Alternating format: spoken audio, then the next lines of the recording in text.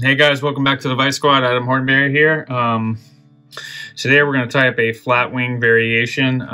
This one's an olive and cream with a little Peacock herl and whatnot. But before we do that, I'd like to thank today's sponsors, which are Anadromous and Fly Life Company. Awesome stuff. I'm going to use some of the Anadromous scissors and bobbin today in like a blaze orange color. If you have any shopping you like to do, check out fishingandoutdoors.ca Canadian shoppers and fishingandoutdoors.net US shoppers.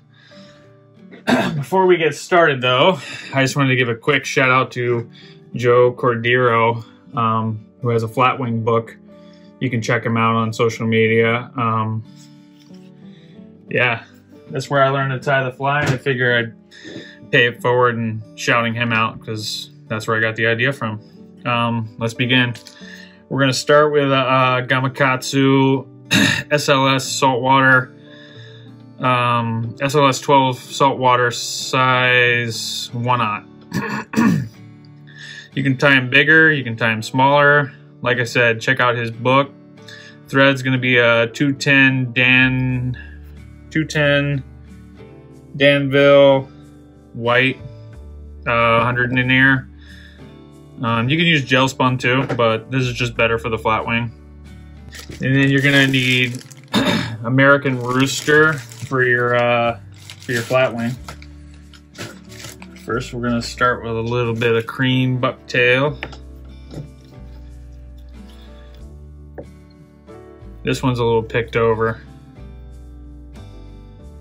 but when you're selecting it, you kind of want to go about like that, so your hackle has a support. That's about where I want it. You want to cut them flush. Put the bucktail flush. I like to give it 1, 2, 3, and then kind of use my thumb to disperse it around the hook, not fully, but cinch it down, clean it up.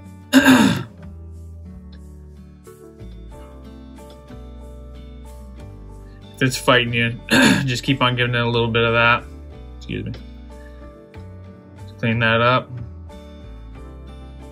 Then we're gonna start with our yellow first, and then we're gonna move into an olive.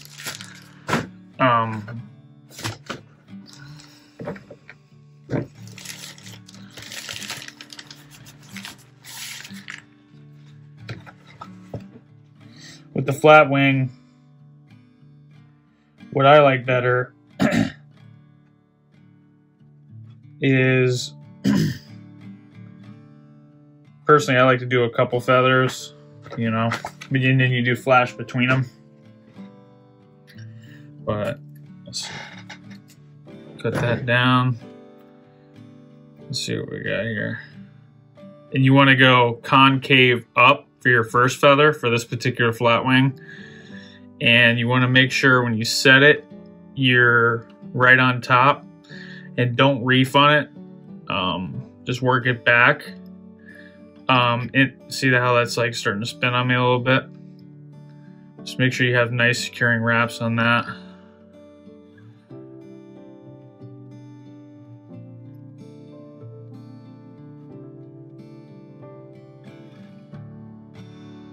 And by the way, I'm no expert on this fly, so just figured I'd switch it up and give you guys another something to kind of play with.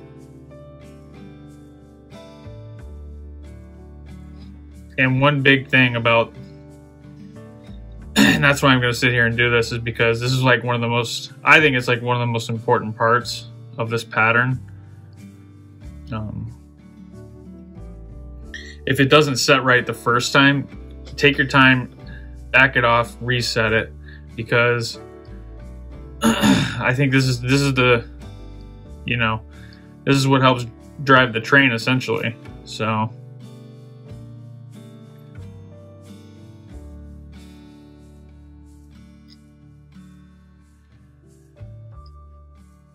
it's twisting a little too much for me.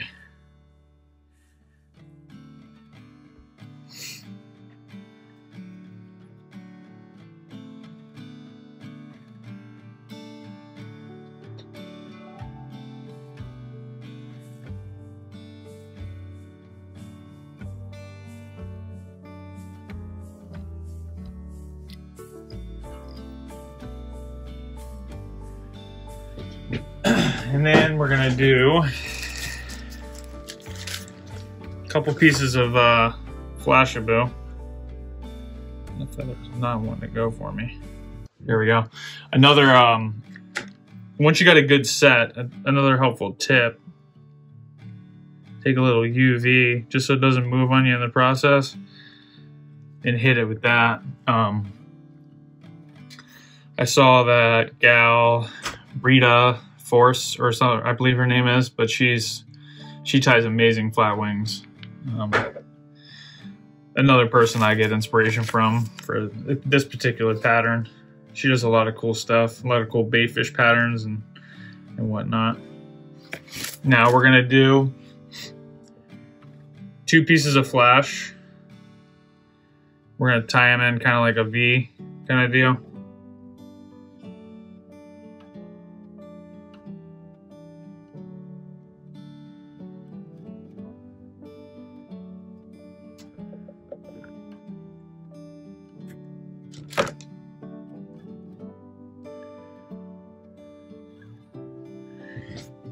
Then we're going to move into some olive,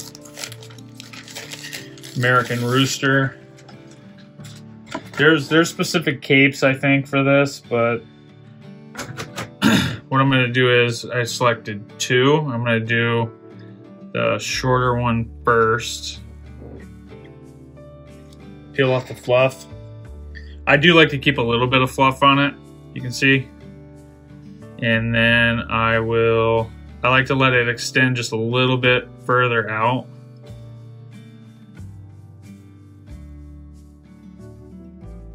And I like to do light touching wraps and then slowly work my way back. It's a pretty good set right there. And then I think it's 2 pieces of flash in between each feathers from what I remember. So that's what I'm gonna do. And if not, that's okay because we're fishing these for freshwater and it doesn't really matter anyway. I don't think the fish are gonna mind. We're gonna do some crystal flash in the end too. A little peacock curl, so it's gonna be quite flashy. We're gonna do a little flat diamond braid, I believe. Diamond braid, yep. We're gonna do some of that as the body towards the front too. So, our next feather. I like to make this one a little longer for me personally. It's your fly though, do whatever you want.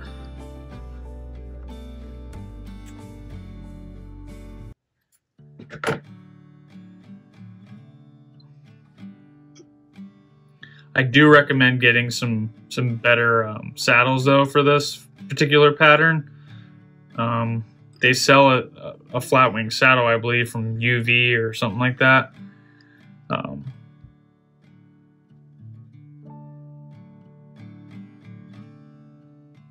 Clean that up, give it a nice clean situation. I'm gonna do a stack of bucktail right here.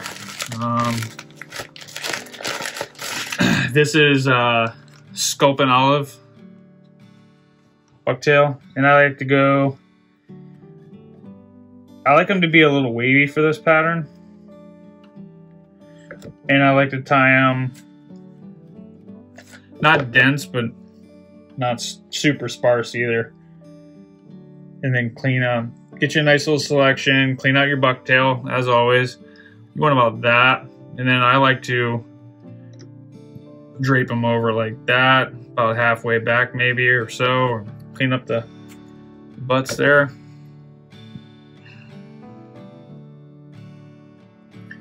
Give it 3-ish wraps around the hook with your finger there. Then we're gonna clean that up.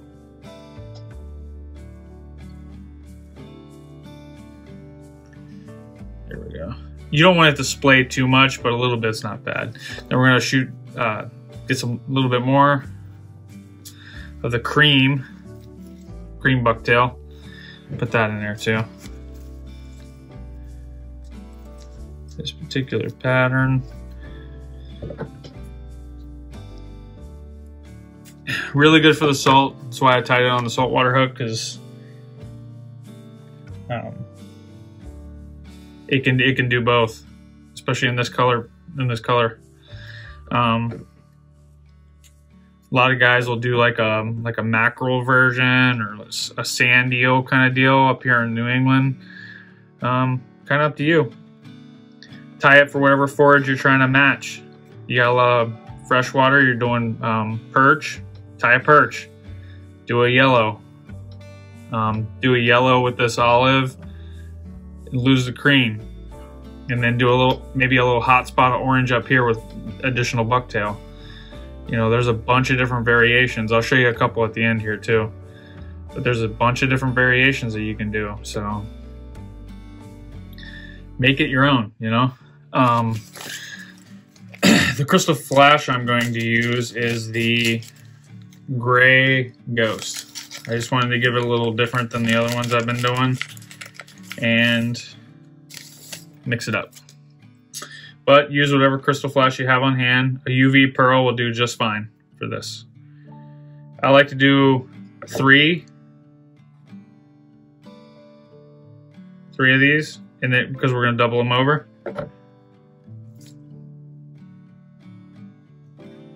So it'll be 6 once it's doubled over.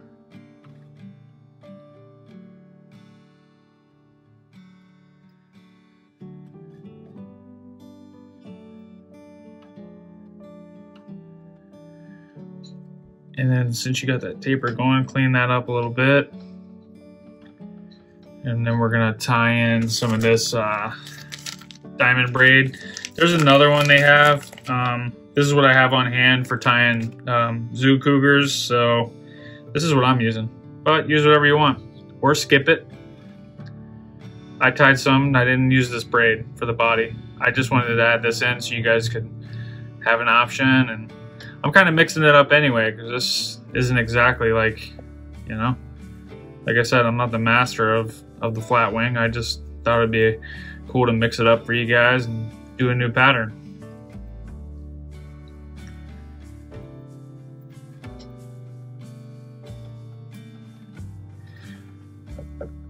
Give it, I don't know, 7 or so wraps, 5 wraps, whatever you feel comfortable with. Basically, you want to stop it about a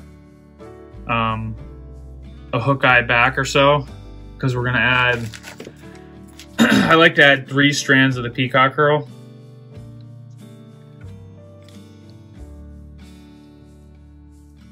And I do like to have them long, so I like to, you don't have to make them match if you don't want to, but I like consistency, so, you know, something like that is what I'm looking for, to be honest.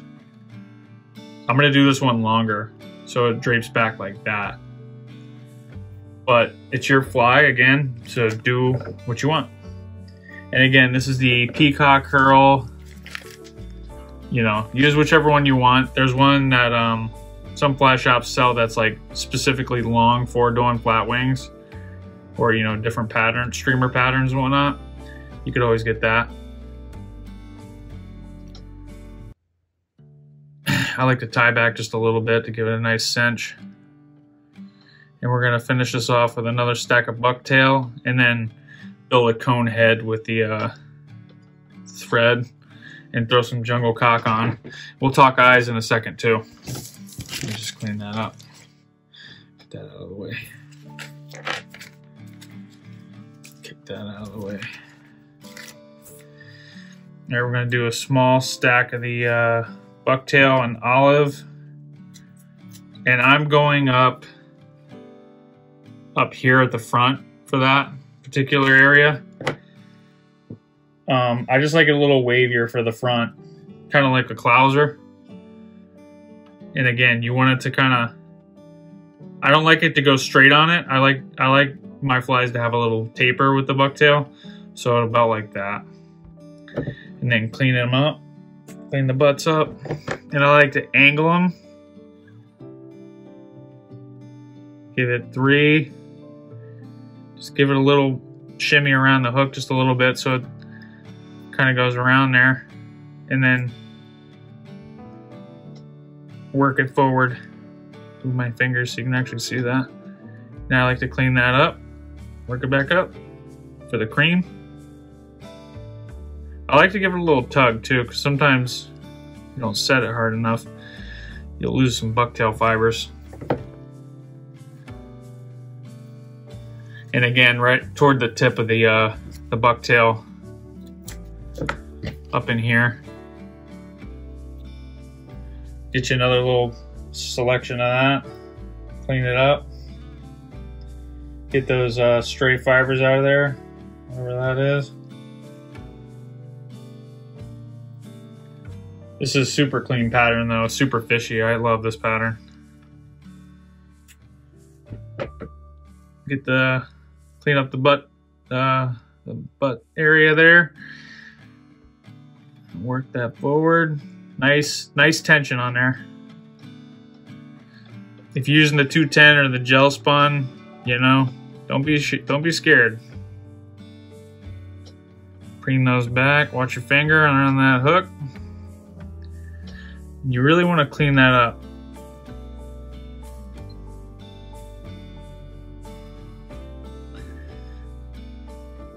Work it back.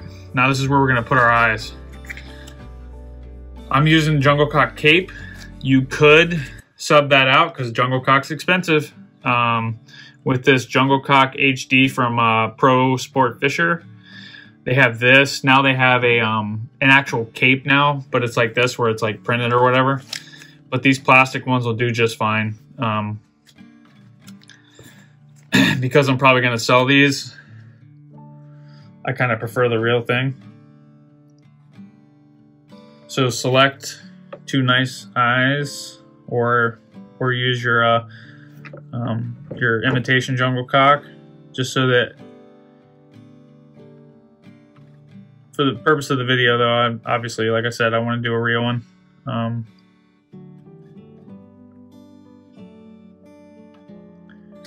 on here. Get you two nice eyes. Let me bring these fibers a little bit, clean it up.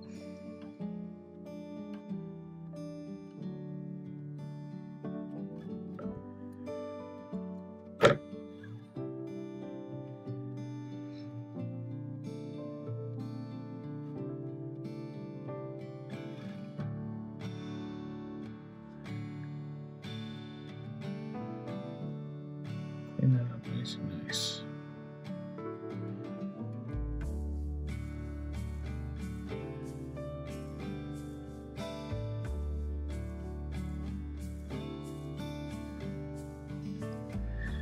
Give it a couple wraps.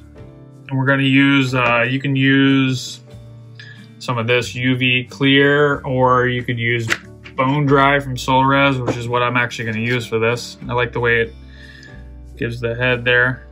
I'm just going to clean this up a little bit though. Whip finish.